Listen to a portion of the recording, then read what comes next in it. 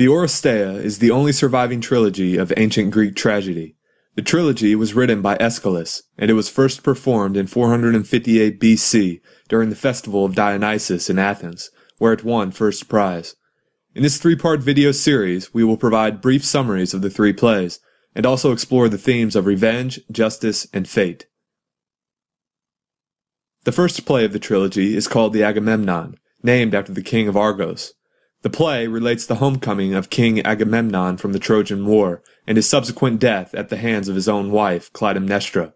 She kills Agamemnon to avenge the murder of their daughter Iphigenia, who was sacrificed by Agamemnon to appease the gods in order to gain favorable winds to sail to Troy before the war. Revenge is a major theme in the Agamemnon. The Greeks fight the Trojan War to avenge Paris's theft of Menelaus's wife Helen. Clytemnestra avenges the death of her daughter by killing her husband, and Orestes and Electra will avenge their father's murder by murdering their mother in the next play of the trilogy. It is important to note the unstoppable cycle produced by revenge. One wrong is remedied by another wrong that must be remedied by yet another wrong, etc. Revenge never achieves its desired effect of justice. The slayer of today shall die tomorrow. This leads us to the question, what is the difference between revenge and justice? When a criminal is convicted of murder, a judge sentences the criminal to imprisonment, death, or some other form of punishment. Is not this a form of revenge, using violence to redress past violence? Perhaps there are two types of revenge, just revenge and unjust revenge, and therefore we can conclude that there is no difference between just revenge and justice, but there is a difference between unjust revenge and justice. But individuals often differ about whether a punishment is just.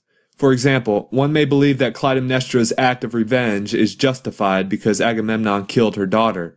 This person may advocate an eye for an eye type of justice, while others may conclude that her revenge was unjust because murder is never justified, regardless of the situation. Another prevalent theme in this play is fate. Aeschylus portrays characters in the Agamemnon as possessing free will, but he shows that their life is ultimately governed by fate. For example, fate has ordained that Agamemnon will suffer because of his ancestors' past transgressions. He has the free will to sacrifice his daughter or to abandon the Trojan War, but regardless of his decision, he will ultimately suffer. Instead of sacrificing his daughter, if he had chosen to abandon the Trojan War, perhaps he would have been tortured and killed by his brother Menelaus and the other Greek troops. Finally, the ancient Greek phrase philos aphilos is particularly significant in this play.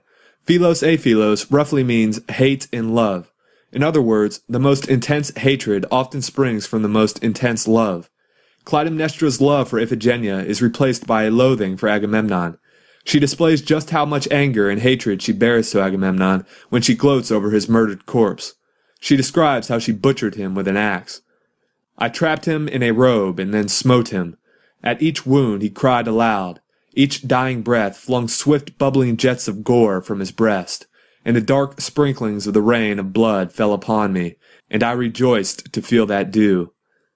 I hope that you enjoyed watching this video. Please like, comment, and subscribe. Farewell.